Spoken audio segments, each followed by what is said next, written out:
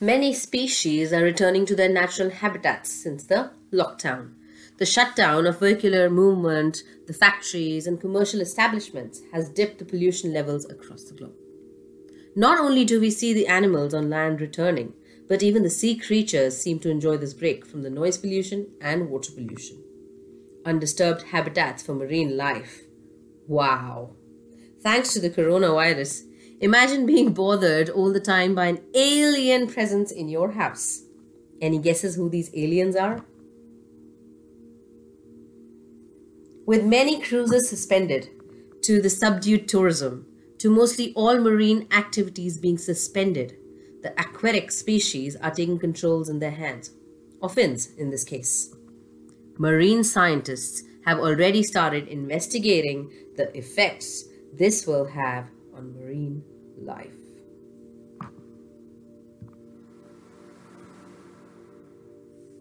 Commercial fishing industries have been hit hard due to the closure of the main buyers, the restaurants and hotels. The social distancing at sea has caused the fishing vessels to be anchored at ports.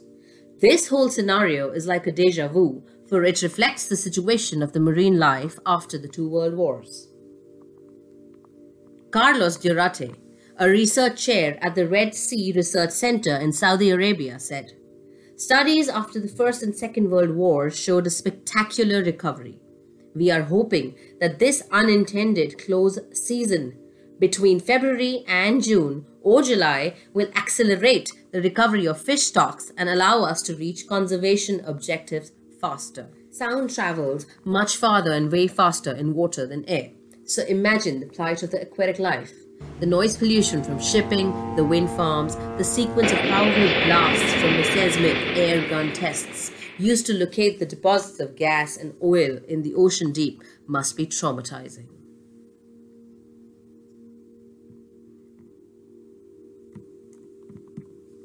The noise levels from shipping traffic, whose 20 to 200 hertz hum disturbs sea life despite being a low frequency, has decreased by 6 decibels, with a significant reduction below 150 hertz. The study of humpback whales and other marine life by Michel Fournet, a marine ecologist at Cornell, proves even today how the absence of noise from cruise ships as the industry suspends operations worldwide has flipped the scenario in waters. According to that research, the removal of just the cruise ships would bring about an instant massive change in the amount of ocean noise. And clearly, this is what is being experienced. The study states that ambient noise from nautical traffic increases stress hormone levels in marine creatures, which in turn can affect their reproductive success.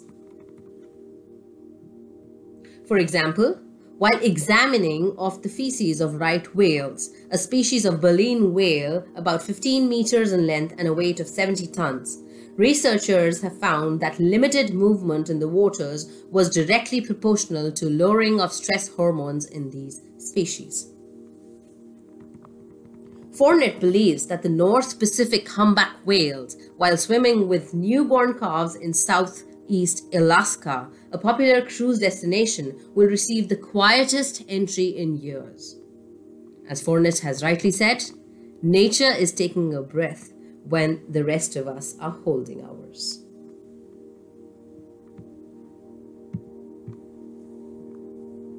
After the fish, this lockdown is also providing a flawless condition for Oliver Ridley turtles to lay eggs in Odisha's Gahirmatha beach and Rushikulya's Rookery in India.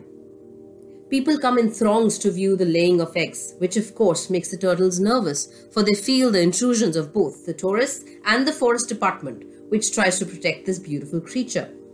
However, the nature has decided to make it easier for them by locking away the humans. Not just in India, but even in Thailand, the beaches are witnessing the largest number of turtle nests in the last 2 decades. According to the researchers, the Florida beaches are thriving with sea turtles. Thanks to this closure, the baby sea turtles are less confused by artificial lights. Well, not just the sea turtles, but even the dolphins and dugongs and the hermit crabs are all coming forward. The decreased human interruption this year would give these turtles enough time to incubate and hatch in peace. Since the beaches are people-free, you know what that means, right? No accidental crushing of eggs or boat accidents, less garbage and other plastics entering the marine environment. The indigestion and entanglement due to the plastic and marine debris, which are also leading causes of injury to sea turtles, will be wiped out. The beaches of Palawan, a very popular tourist destination in Philippines, is all deserted, and therefore one can see nature flourishing along the coastline. Biologists have spotted the return of thousands of pink jellyfish in the ocean due to the human absence. Nicknamed as a sea tomato, these lovely dainty creatures are now surfacing as they no longer feel threatened in their natural habitat.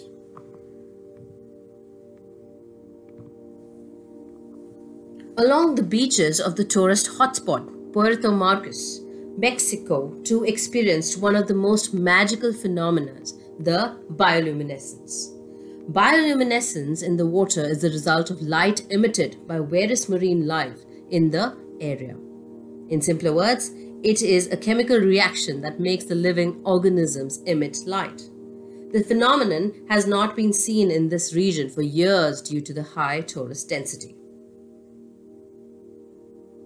The amplified ocean temperatures and altering ocean chemistry due to the increasing levels of carbon dioxide in seawater are for sure the greatest global threat to the vital coral reef ecosystems. Carrie Manfrino, an oceanographer and president of the Central Caribbean Marine Institute, argues the lockdown could indeed improve water quality and reduce pollution in the short term, but a few months will not be enough for coral reefs to recover from decades of decline. Not just the oceans, but even the rivers and other water bodies are clearing out, which means lesser toxic and harmful material entering the sea. India's holiest river, the Ganga, unfortunately has been one of the most polluted rivers ever.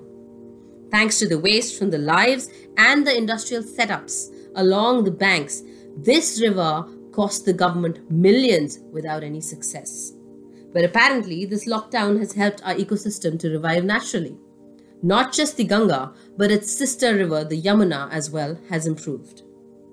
Lockdown has been able to achieve what governments could not for decades.